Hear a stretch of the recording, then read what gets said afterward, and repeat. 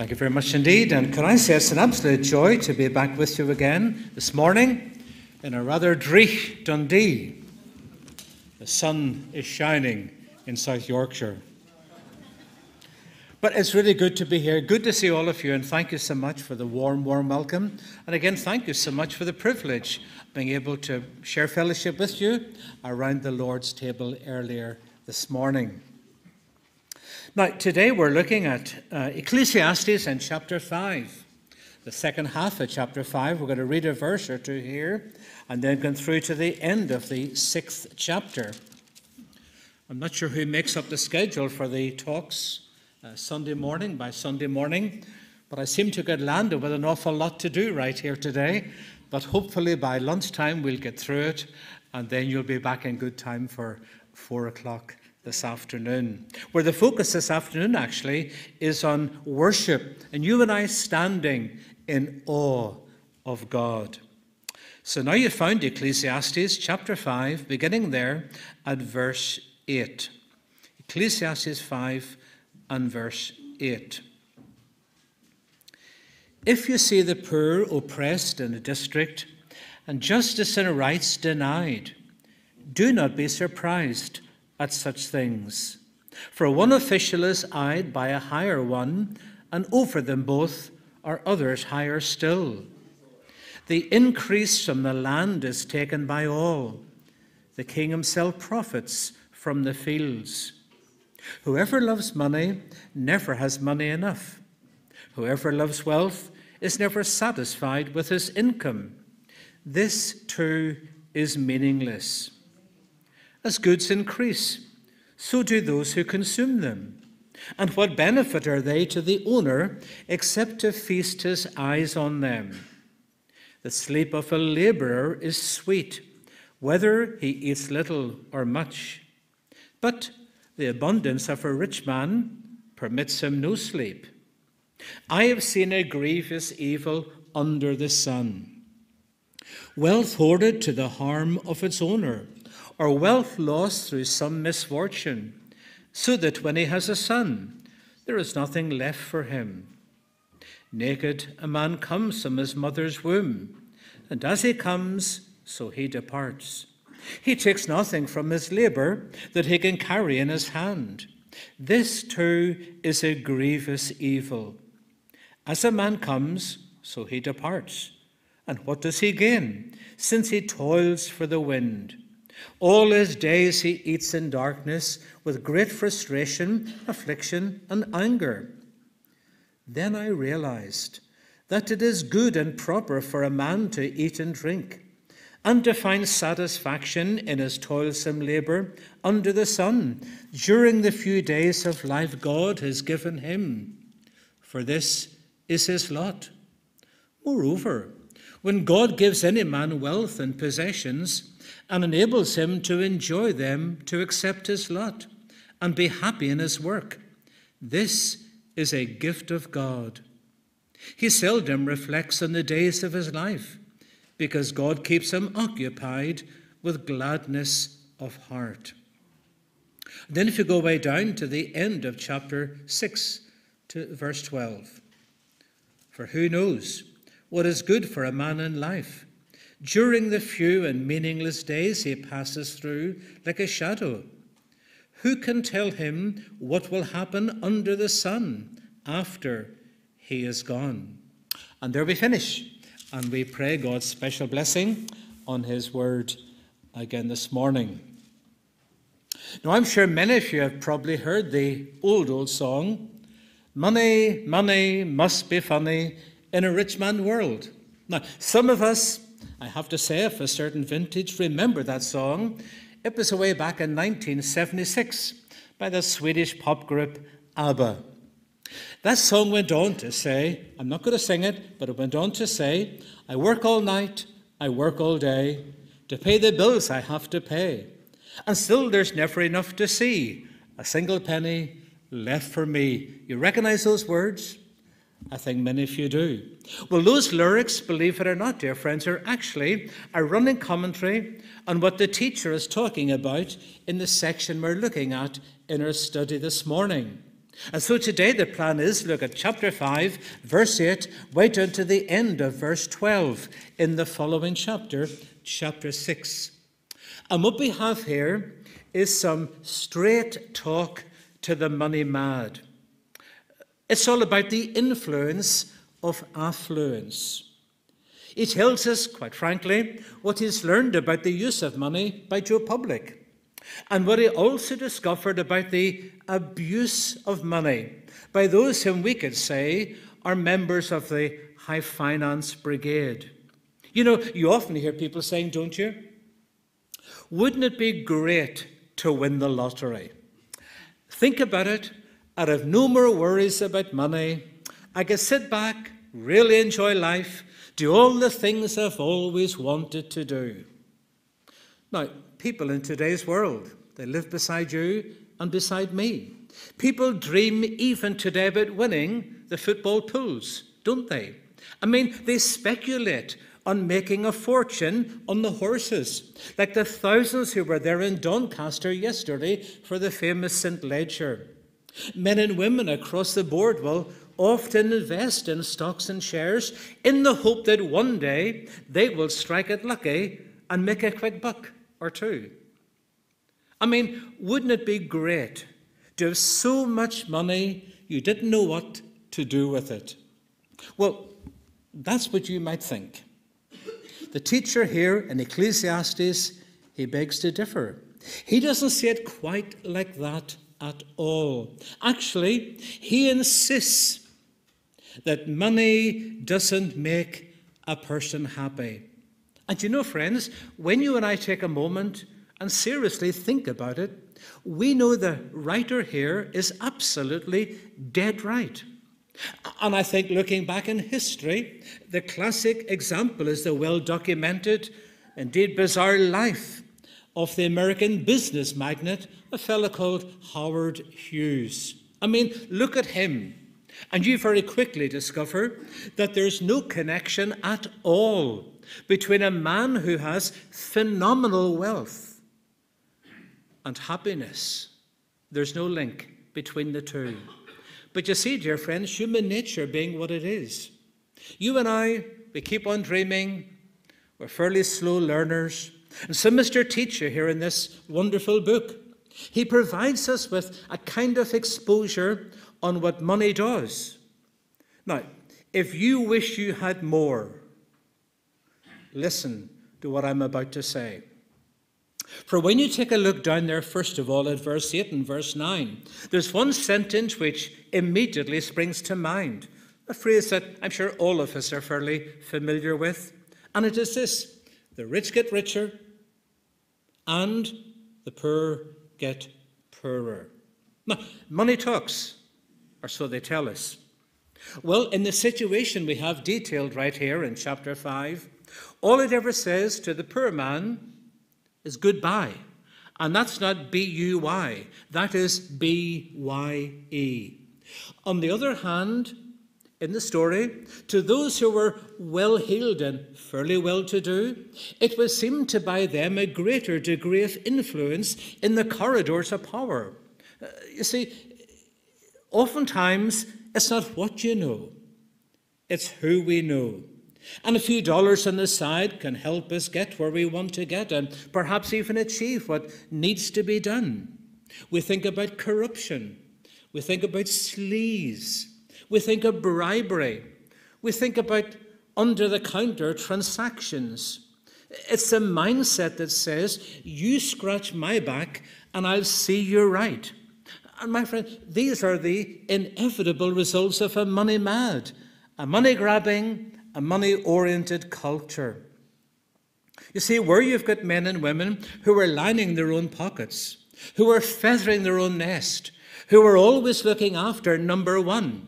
Do you know something? The moral impact on every community is staggering. You know why? Because it begins to weaken the whole fabric of society. It does. It actually tears the heart out of decent, ordinary people who were struggling to make ends meet.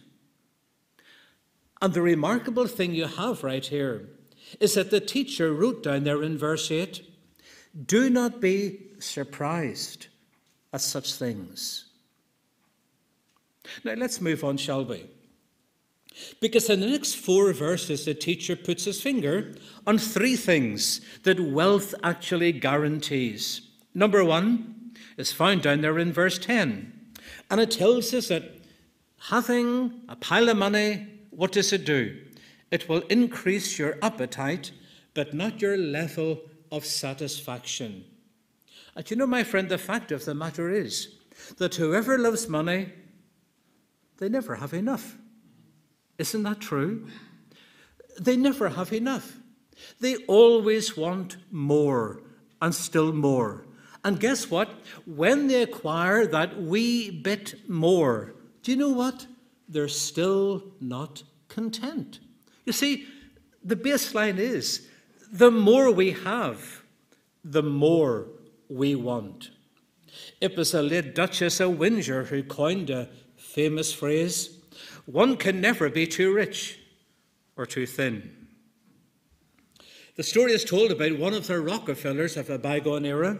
When asked which million he most enjoyed making, do you know what his reply was? The next one. The next one. And you see, what you have anticipated here is that grab all you can get syndrome. You see, the man who's penning these words, the teacher, he wasn't pontificating here from some remote outpost on the edge of Never Never Land. Far from it. This guy isn't talking out of the top of his head. No. He's actually voicing his own experience in the real world. He knows it's true. He sports a t-shirt, he's been there, and he's done it. And so point number 1 is this: having a pile of money increases your appetite, but not your level of satisfaction. And then the second point we have right there is also found in verse 11 in chapter 5. Do you know what it tells me? A healthy bank balance will add to your list of friends, but not necessarily the money you have in your pocket. It will add to your list of friends, but not necessarily your income. I mean, it's the old story, isn't it? If you've got a few quid in your pocket, you'll have plenty of people around you who'll help you spend it. Isn't that true? The prodigal son discovered that, didn't he? In Luke chapter 15. You see, friends, if you're willing to pick up the tab, there will always be men and women in today's world who will be there to take advantage of your generosity and your kindness and your hospitality. And you know, we read about such people elsewhere in Scripture, and they're described there as being no better than hangers-on, even spongers. These are people who will milk you for what they can get out of you, and quite honestly, they give you little or nothing in return. Such people will actually cost you, at the end of the day, a small fortune. They're no better than parasites. And sadly, but the truth is, if you didn't have it, these people wouldn't be anywhere near you. So a healthy bank balance will add to your list of friends, but not necessarily your income. And the third one is found down there in verse 12, where we quickly discover that loads of money increases your insomnia, but not your contentment. Yeah, it will increase your insomnia, but not your contentment. And again, you've got to be amazed at what the writer is saying down there in verse 12. I mean, these are words that are sprinkled with candid honesty. This man is lucid and ever so clear in his thinking. And you see what he says? The sleep of a laborer is sweet, whether he eats little or much. But the abundance of a rich man permits him no sleep. Insomnia, sleepless nights. Well, the rich man doesn't have any financial worries to get uptight about. But what he does have are major concerns as to what is happening to his money. You see, on the one hand, the rich man, he has it made. But on the other hand, he wonders what it's making. This guy who's got a penny or two in the bank, he should be smiling all the time because this bloke is actually set up for life. But I can tell you, he doesn't appear to be laughing all the way to the bank, does he? Think about it like this. Interest rates, an economic downturn, market fluctuations, foreign investments. I mean, those are all buzzwords in a world of finance. Now, to many of us gathered here this morning who will be watching later on, to many of us, they may not mean very much at all. But I can tell you, if you're reading the Financial Times, they mean an awful lot. Oh, yes. Millions can be made or lost with the adjustment of every percentage point by the Bank of England or the Chancellor. And it's no wonder these rich men can't sleep on their bed at night. No wonder. And then you see what the teacher in his wisdom does. He throws a kind of a spanner in the works, doesn't he? When he talks about food. You see, it would appear there's another reason why. These guys are lying wide awake at night. You know what he's saying here? He says, the rich man has consumed far too much the night before. And his mindset, his philosophy is quite simple. Eat, drink, and be merry, for tomorrow we diet. And so, when he retires for the evening, his stomach is talking back to him. His tummy is letting him know it didn't really appreciate what he's inflicted on it. His digestive system, what's it like? It's like a rumbling volcano. This high-flying financial whiz kid can't sleep for two reasons. Number one, he's too fat. And number two, he's too full. And that's what the teacher is hinting at very cleverly down there, isn't it? So a quick summary so far will highlight for us what we've discovered so far. More money, more people, a lot more worries, less sleep. That's it in a nutshell. It's as simple as that, dear friends, for that's life as it really is. Now, it's good to have the things that money can buy. We enjoy them, we value them, we appreciate them, don't we?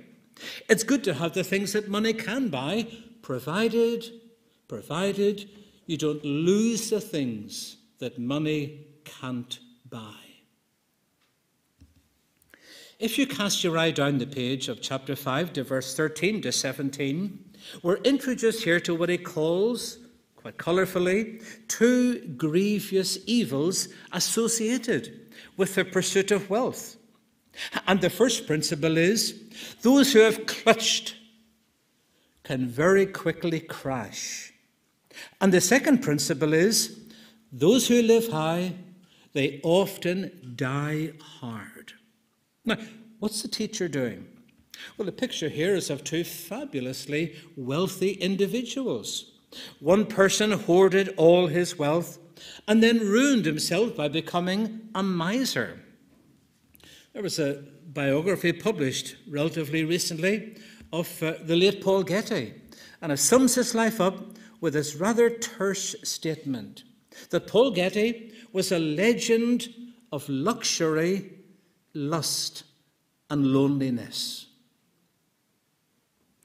The other person we have here in chapter 5 in his biblical critique actually made some unsound investments. He ended up losing his wealth.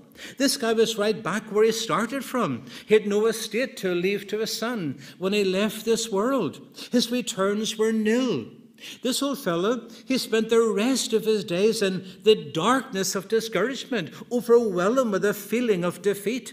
For him, his charmed lifestyle had quite literally vanished overnight. And then you also read down there, don't you, the end of the chapter? Like every one of us, he brought nothing into this world at birth. And guess what? He took nothing out of it at death. There are no pockets in a shroud. This guy put a lot of money through his hands. He frittered away enormous sums over the years. But look what the Bible says. It hasn't done him much good. And so when it comes time for his number to be called at the end of life's road, this fellow faced a very lonely death and a terribly cold grave. He's gone the same way he came into this world. Guess what? Empty-handed. Empty-handed. But if you turn the page over, I love the way chapter 5 ends, because we move away from the doom and the gloom of the money-mad crowd to a few bright rays of sunshine that shine in those who realize that their money is what? It's a gift from the Lord. And so in verses 15 down to verse 18, we've got 3 priceless benefits, which are yours and mine, if we handle our wealth the way God designed. And so we read down there, for example, in verse 18, that it is good and proper for a man to eat and drink, and to find satisfaction in his toilsome labour under the sun during the few days of his life that God has given him. So if you and I live our lives the way God intended we should live them, guess what? We can find lots of pleasure and lots of joy in our many activities. But that can only happen in your life and mine if we refuse to commit ourselves to the pursuit of possessions. You know, the accumulation of wealth and the hoarding of resources doesn't actually lend itself to a life of enjoyment. It actually militates against us, doesn't it? And then you see what he says down there in verse 19. He says we're introduced to a second blessing, which would indicate that a measure of job satisfaction in what we're doing right now. You could enjoy what you're doing 9 to 5, as it were. Job satisfaction. You know, we can find fulfillment in the daily grind, whatever that may entail. And the key phrase that we have down there is in the middle of verse 19. It is to accept his lot. That's it. Accept his lot. That means that you and I will be happy with whatever our present position is. Hence the command away back in the book of Exodus, thou shalt not covet. You know, friends, the temptation is to always think there's something better down that road, or there's maybe someone better around the next corner. The fact of the matter is, the grass is rarely greener on the other side of that fence.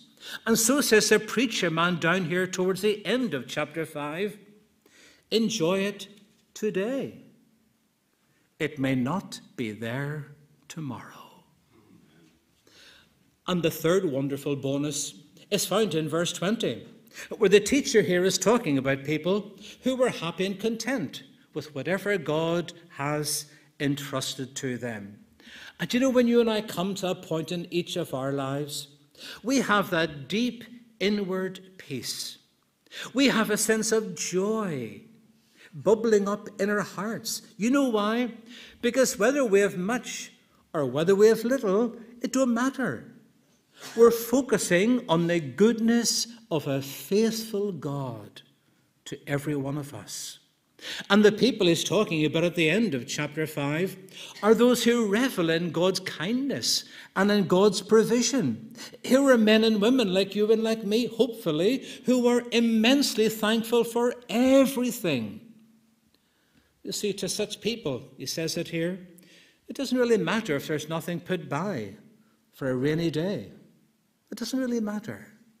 These kind of people are people who are happy to leave the rainy day in the hands of the Lord, because God knows exactly what they need and when they'll need it. All because their God in chapter 5 is El Shaddai, the God who is enough. And so for the people at the end of the chapter, it is one day at a time. Anything else, Anything above that is a beautiful bonus. So we can draw the strands together, can't we, right here in chapter 5? We can say that if we focus more on the gifts than on the giver, what are we guilty of? We're guilty of idolatry. If we accept his gifts, but then complain about them, what are we guilty of? We're guilty of ingratitude.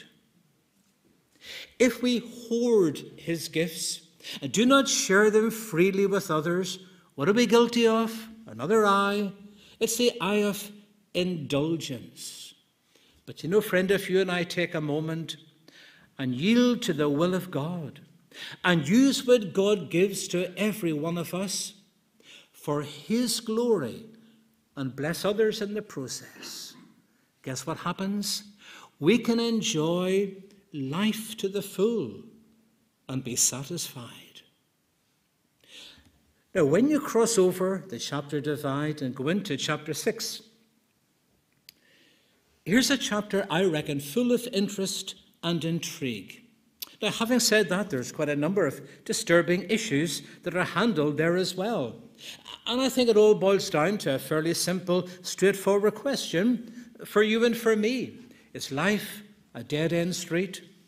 Is life just a cul-de-sac? We go into it, but the question is there a way out of it? You know, take your own life and I take mine. There's so many things in your life and mine that we find hard to understand, isn't there? So much of what life throws in our direction doesn't seem at face value to make an awful lot of sense. So many events that come to your door and come to my door, they just seem to be shrouded in a cloak of mystery.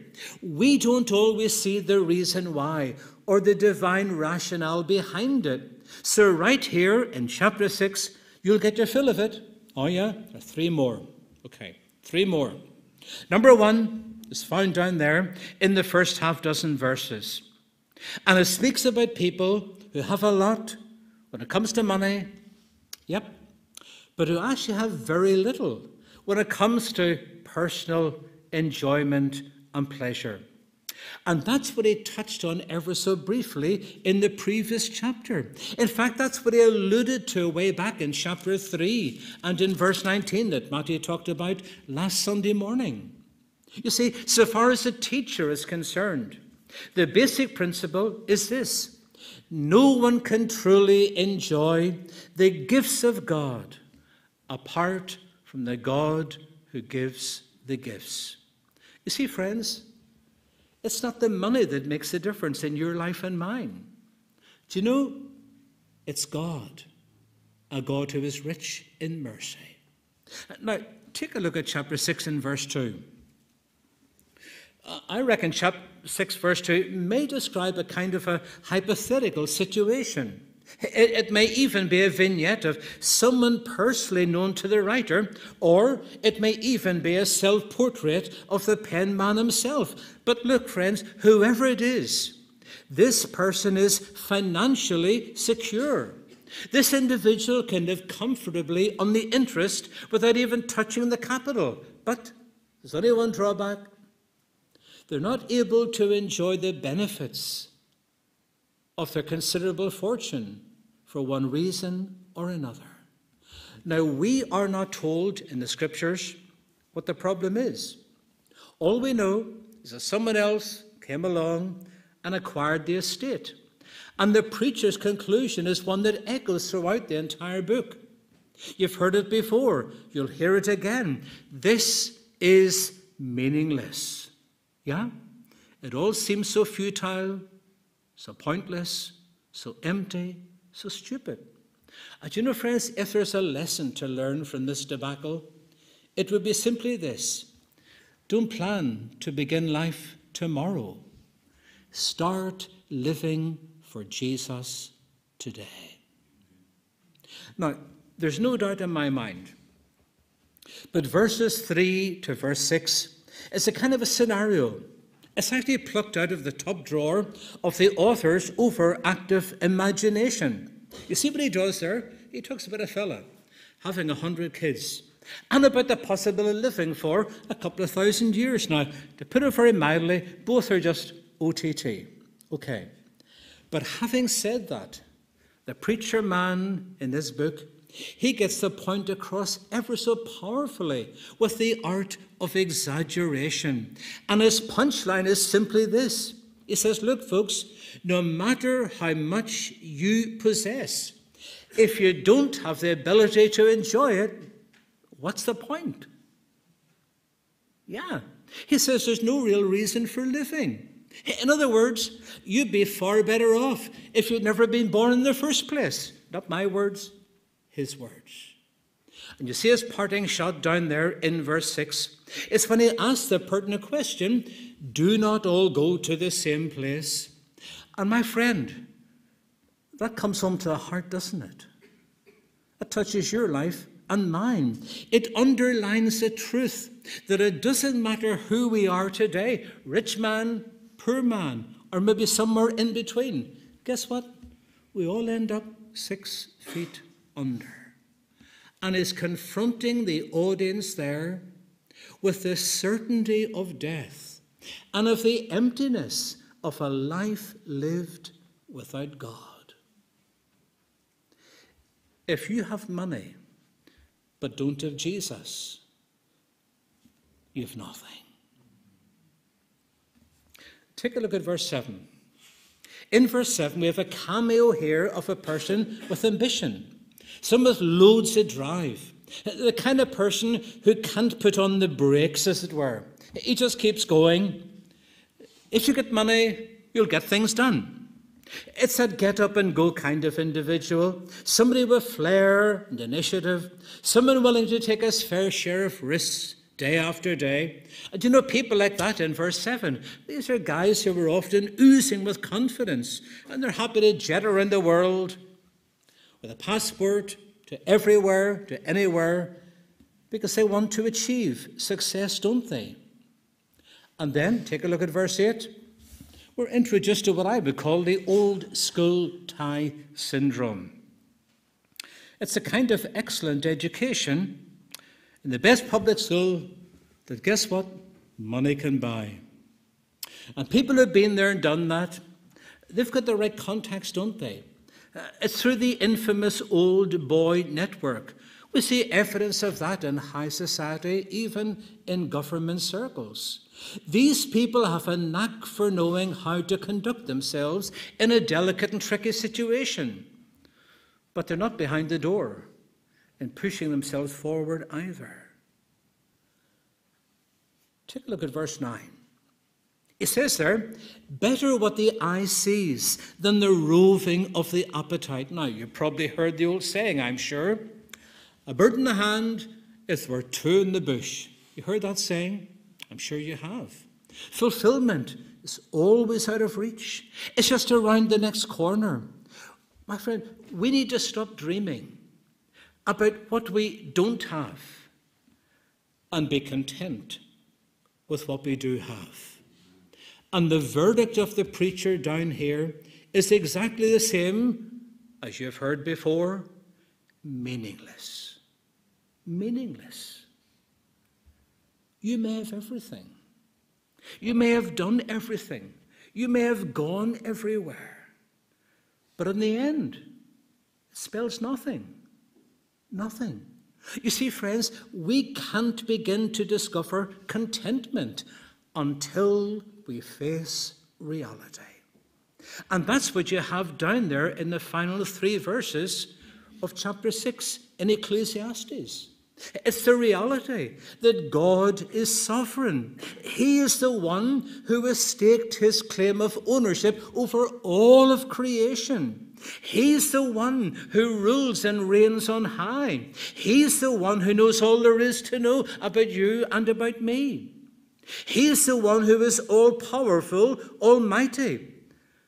And before him, you and I fade into insignificance. We're like the proverbial grasshopper. See, God's the only one who can bring an eternal dimension to your life and to mine. You heard about that last Sunday.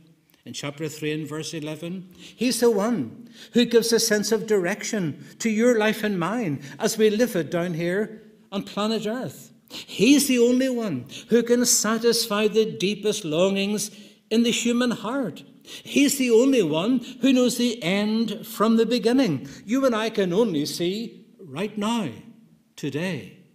But he can see tomorrow and the day beyond. And that's why the teacher down here at the end of the chapter poses a teaser. Who can tell him what will happen under the sun after he is gone? And how true it is, friends. Think about it.